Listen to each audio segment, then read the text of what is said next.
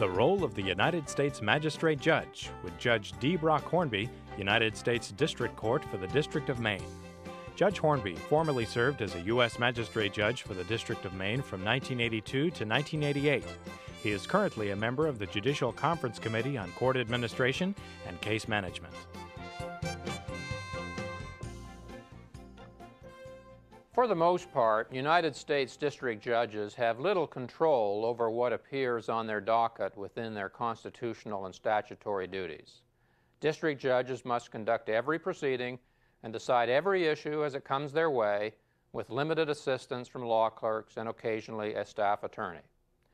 Congress, however, has created, recently I might add, in the scheme of judicial time, a separate category of judicial officers to whom Article III district judges can actually divert some of their workload and who can be a tremendous help in managing a busy docket. I speak, of course, of United States magistrate judges. The primary sources of magistrate judge authority are 28 United States Code Section 636, Federal Rules of Civil Procedure 72 through 76, Federal Rules of Criminal Procedure 3 through 5.1, 32.1, 40 to 41, and 58, and the separate rules for Section 2254 and 2255 cases. It is convenient for discussion purposes to consider the authority of magistrate judges in two categories, civil and criminal. Section 636C of Title 28 allows a magistrate judge to exercise the full range of authority of a district judge in a civil case if the parties file a written consent. The appendix to the Federal Rules of Civil Procedure contains a sample consent form. If the parties consent, the magistrate judge can resolve every issue in the case, preside at the trial, whether jury or bench, and enter the judgment of the district court. The only peculiarity is that the parties may also elect to appeal the magistrate judge's decision to the district court, which then operates like a court of appeals. Or they can take the ordinary appeal to the Court of Appeals. Except for a few districts, the usual route of appeal is directly to the Court of Appeals. Rules 73 to 75 of the Federal Rules of Civil Procedure lay out in detail the procedures for any appeal from a decision of a magistrate judge who has entered judgment in a case. If the parties do not consent, there is still a wide range of things a magistrate judge can do in civil cases that will relieve a burdened Article III judge. On motions to dismiss or for judgment on the pleadings, motions for summary judgment, motions to certify or dismiss a class, and motions for injunctive relief, a magistrate judge can make a report and recommend a decision to the district judge. If the parties are notified of their right to object and fail to file an objection, they waive any such objections, both in the district court and on appeal. If one or the other party does file an objection, the district judge must make a de novo decision, but the judge then has the benefit of the focus provided by the magistrate judge's recommendation. On all other pretrial matters, for example, discovery motions and case management issues, the magistrate judge is authorized to resolve the issues. Any appeal to the district judge can yield a reversal only if the magistrate judge's decision is clearly erroneous or contrary to law. This very relaxed standard of review obviously makes the district judge's reviewing role easy in most cases. If the defendant consents, magistrate judges may conduct all the proceedings in a misdemeanor case, including presiding over a jury or bench trial, then enter judgment and sentence the defendant with the full authority of the district court. In both felony and misdemeanor cases, even without a consent, magistrate judges can conduct initial appearances under Rule 5 of the Federal Rules of Criminal Procedure, preliminary examinations or probable cause hearings under Rule 5.1, detention or bail hearings under Sections 3141 through 3144 of Title 18 United States Code, and arraignments where the plea is not guilty. Only the pretrial release or detention order is subject to review by the district judge. Magistrate judges are also authorized under Section 636 of Title 28 to conduct suppression hearings and to consider motions to dismiss or quash an indictment. For these, they make a report and recommended decision that the district judge must review de novo, but the district judge then has the advantage in the suppression context of being able to review a transcript rather than sit through the entire proceeding. On other criminal pretrial matters, such as discovery, motions for bill of particulars, etc., magistrate judges can also make the decisions. The review by the district judge is then only for matters that are clearly erroneous or contrary to law. A magistrate judge is not able to take a guilty plea or to impose sentence in a felony case, although some districts have experimented with a recommended decision on a guilty plea. Finally, there are a variety of post-trial matters that magistrate judges can perform in criminal cases. They can, of course, conduct their own probation revocation or supervision of release revocation hearings in misdemeanor cases where they have imposed the sentence. In other cases, they can issue warrants and conduct probable cause hearings on a revocation for a district judge, and indeed can conduct the revocation hearing and make a recommended decision. In habeas corpus proceedings under Section 2254 or 2255, magistrate judges can also review the record, consider the briefs, conduct evidentiary hearings, and make a report and recommended decision that the district judge will then review de novo. In short, magistrate judges have an exceedingly wide range of authority which, if exercised, can greatly assist an Article III judge. I have not even discussed other routine incidental matters such as criminal complaints, arrest and search warrants, removal of a defendant from one district to another, appointment of a lawyer for an indigent defendant, receiving indictments when the grand jury rises, and the like. Let's talk now about how magistrate judges are actually used in practice. Perhaps the greatest strength of the magistrate judge system is its flexibility. In other words, the duties of magistrate judges may be formulated differently from district to district in order to serve the needs of each particular district.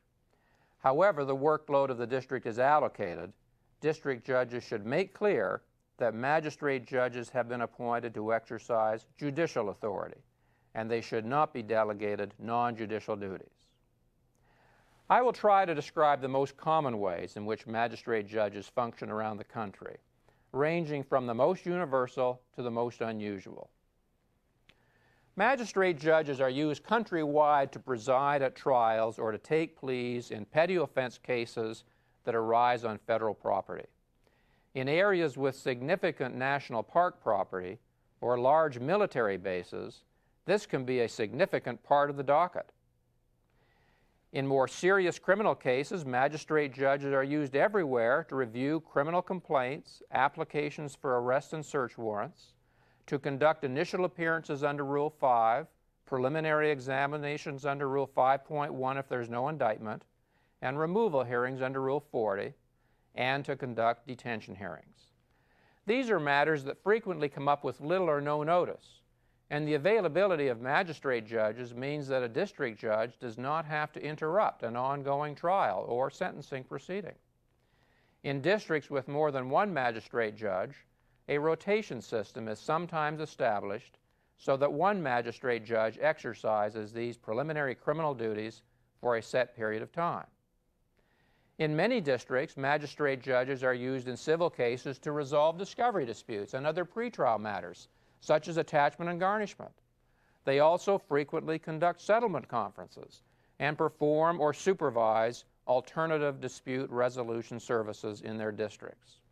An important number conduct the initial Rule 16 conference and issue the scheduling orders, thereby fulfilling an important docket management function. Many also conduct final pretrial conferences. In some districts, magistrate judges have developed an extensive expertise in Social Security disability law and are assigned the entire Social Security docket in the federal trial court. Often, the parties consent to their resolving these cases completely. If not, the magistrate judge issues a report and recommended decision that is customarily adopted by the district court. If there are no pro se clerks to handle prisoner cases, magistrate judges may develop an expertise in prisoner litigation.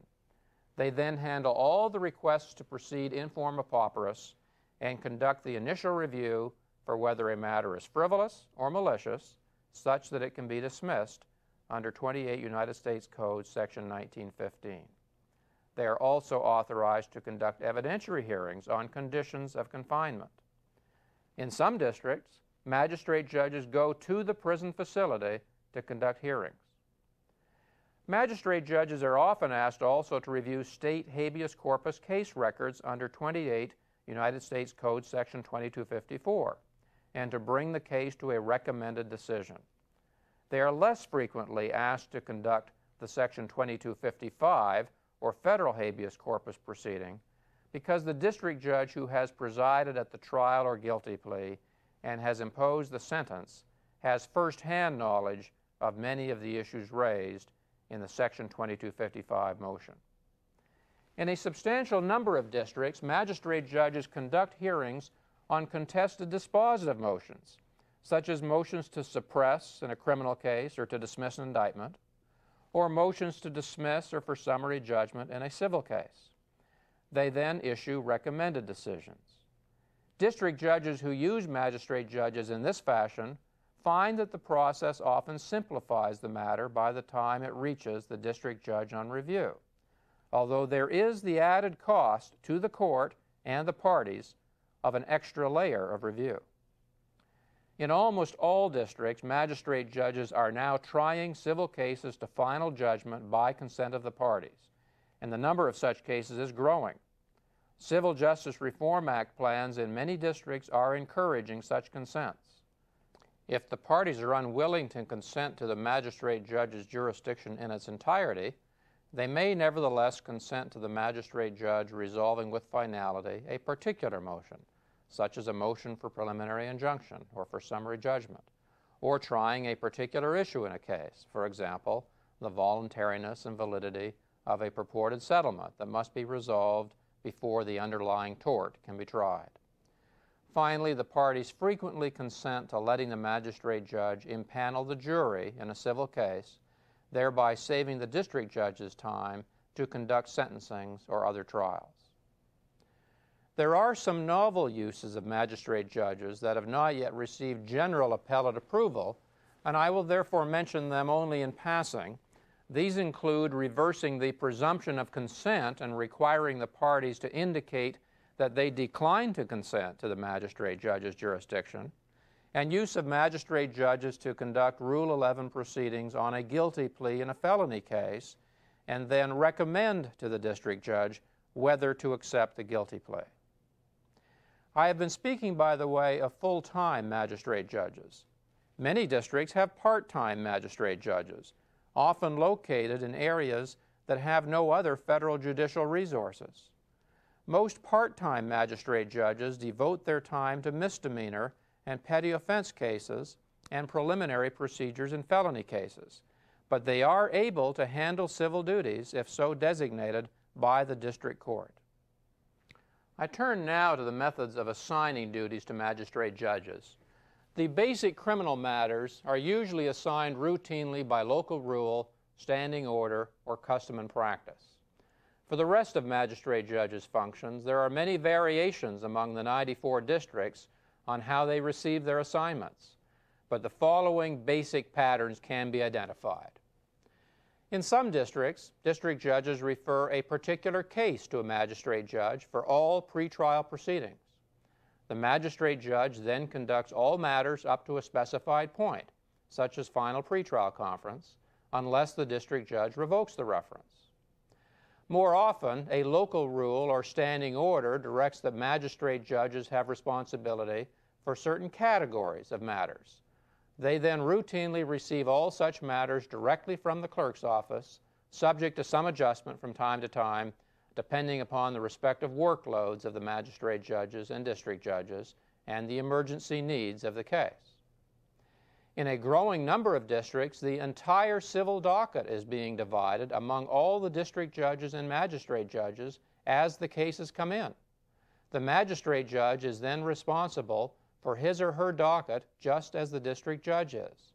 If there is no consent by the parties, by a specified event in the progress of the case, then the case is reassigned to a district judge.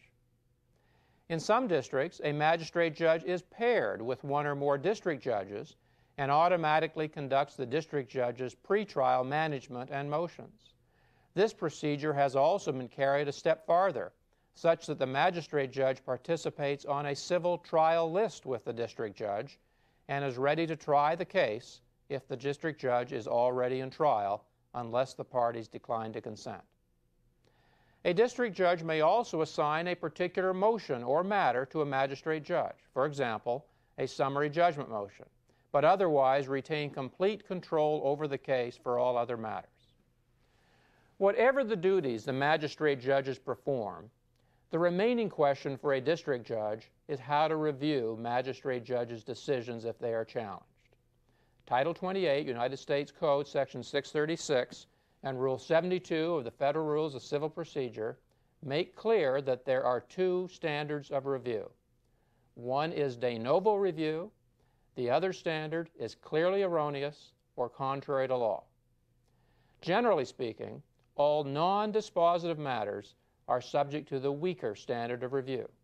As a consequence, a district judge is not to substitute his or her own judgment for what would be an appropriate ruling in the case, but rather is to determine only whether what the magistrate judge has done is clearly erroneous or contrary to law. In the so-called dispositive category of cases, on the other hand, the district judge must review the record and make a de novo decision, provided that the parties have properly and timely presented their objection. Even here, substantial economies can be achieved because the district judge may be able to review a transcript quickly rather than sit through an entire evidentiary hearing. The district judge is certainly likely to have a much better focused presentation by the lawyers as to what is in dispute following the magistrate judge's recommendation. Nevertheless, care and attention should be given in deciding which dispositive motions to assign to the magistrate judge, because the practice can easily lead to wasteful duplication of judicial and attorney time and effort, especially when only questions of law are involved. Then the result is unnecessary delay and increased attorney fees. Customarily, in a de novo review case, the parties can be confined to the record made before the magistrate judge. The district judge obviously has the option to reopen the record, but doing so in any but the extraordinary case is likely to lead to abuse of the process by lawyers. District judges can encourage lawyers to give more credence to magistrate judges' decisions by insisting that they present all their arguments, issues, and evidentiary disputes to the magistrate judge and not save them for review of the decision before the district judge, a procedure that is also unfair, I might add, to the opposing party. Finally, district judges should be acutely conscious of the long-term significance of their decisions affirming or reversing magistrate judges. To the extent that district judges show full confidence in the magistrate judge by routinely affirming when they conclude that the magistrate judge's decision is essentially correct, they will discourage frivolous appeals by the bar in future cases. Routinely second-guessing the magistrate judge, on the other hand, or affirming the magistrate judge but only after a complete reworking of the opinion, will probably reduce the time-saving element of using magistrate judges and encourage future appeals. As in so many other matters in the federal district courts, local traditions and cultures vary greatly from district to district. As a result, in a few districts, there is still resistance to the wide use of magistrate judges and concern about maintaining district judges' privileges and status. In most districts where magistrate judges have been widely used and given the full authority available to them under the statute and rules, on the other hand, the workload has been handled in a more effective and efficient manner, and district judges have been well satisfied with their performance. The Magistrate Judges Committee of the Judicial Conference has endorsed the view that courts should give magistrate judges the widest responsibility possible. Full utilization enhances the district's ability to attract outstanding applicants. Some of the best state trial judges have become willing to apply for the position given its responsibility, salary, and retirement benefits. The result has been important and able assistance to the district judges with no apparent loss of prestige or control over the docket. Indeed, more than 60 of your colleagues, district and circuit judges, were previously magistrate judges, and the number is growing. You, of course, must work within the confines and traditions of your own district, but I urge you to give magistrate judges the widest responsibility possible and to treat these able judicial officers with respect and dignity as befits their important responsibilities.